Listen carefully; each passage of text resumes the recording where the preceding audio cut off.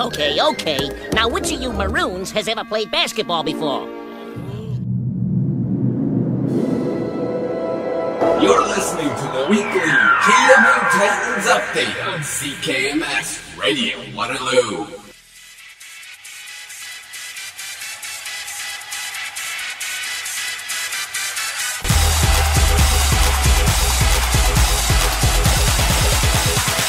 Y'all ready for this? 2020 CKMS Titans. Hello, you are listening to the weekly CKMS Radio Waterloo KW Titans update.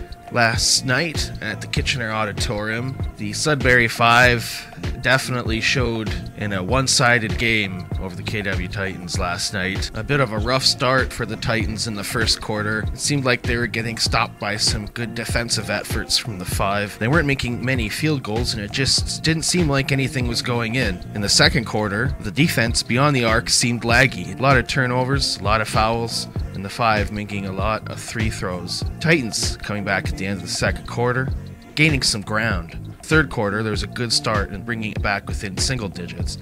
At this point, they are upping their defensive efforts for sure. The ball is getting into more of the Titans' hands. Although it still feels like the 5 haven't figured out. The 5 just keep making threes. The Titans back down to 20 points, and by the fourth quarter, the 5 continue to gain on the Titans, outplaying them in this game for sure.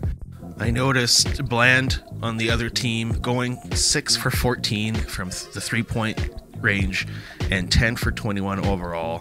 Marlon Johnson of the Sudbury 5 scored 14 points, 9 rebounds. Rookie Brady Skeens 10 points, and Josiah Moore 9 points.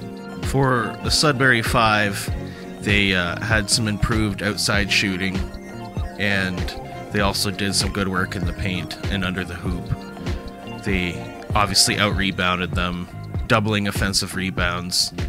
That Jarius J.R. Holder fella dropped a game-high 30 points for Sudbury, so that's pretty darn good. KW went 9 for 36 from the three-point range compared to Sudbury's 17 for 46. A big difference from the three-point line and off the glass. Sudbury had 29 points in second chance points, so there's just a lot of stuff there that contributed to the factors of the Titans' loss. However, their players did have some good performances. Jared Nickens, who led the way with 18 points, followed by Damon Lynn with 16 points. And we caught up with Marvin Phillips and Damon Lynn post-game. I'm here in the Odd with Marvin. Tell us a little bit about yourself, your position for our listeners. Power forward. That's inside the paint for anybody who don't really know what the positions are and how they're specified on the basketball court. But big man in the paint, playing defense, getting rebounds, doing all the dirty work.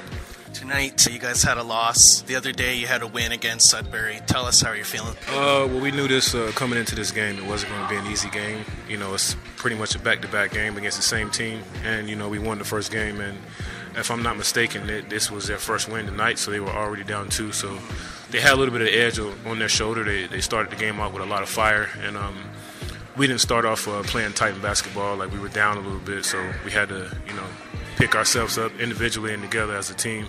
But fortunately for them, they kept their spunk the whole game, and it was just a struggle for us. I saw a lot of offense for them on the arc. They were getting a lot of threes tonight. Yeah. They are a good three-point shooting team, but, it's the name of the game. Like, every team could shoot threes. We just got to play better defense, Put a hand in the face. They make it. It's a tough shot. If they miss it, good for us.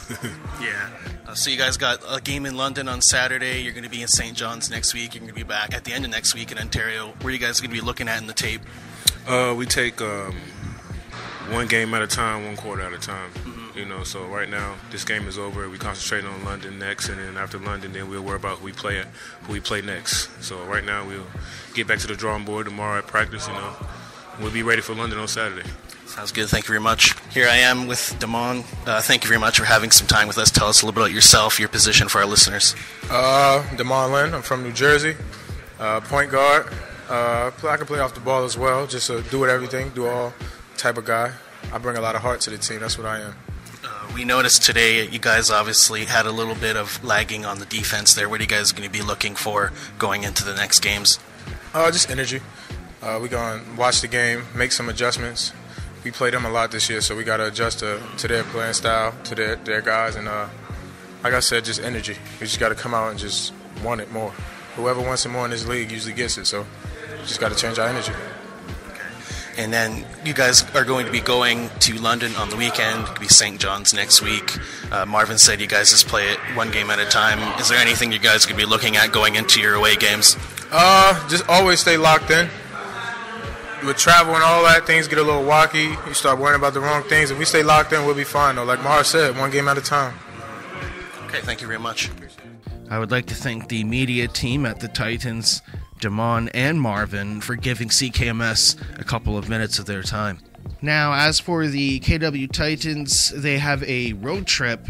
They go to London this Saturday, 7 p.m. Then they go out east to St. John's to face the Edge for Tuesday and Wednesday, back-to-back games. Then they're back in Ontario for a Windsor game on Friday, and then back home next Tuesday, January 14th, which is a school day game, at 11 a.m. in the morning.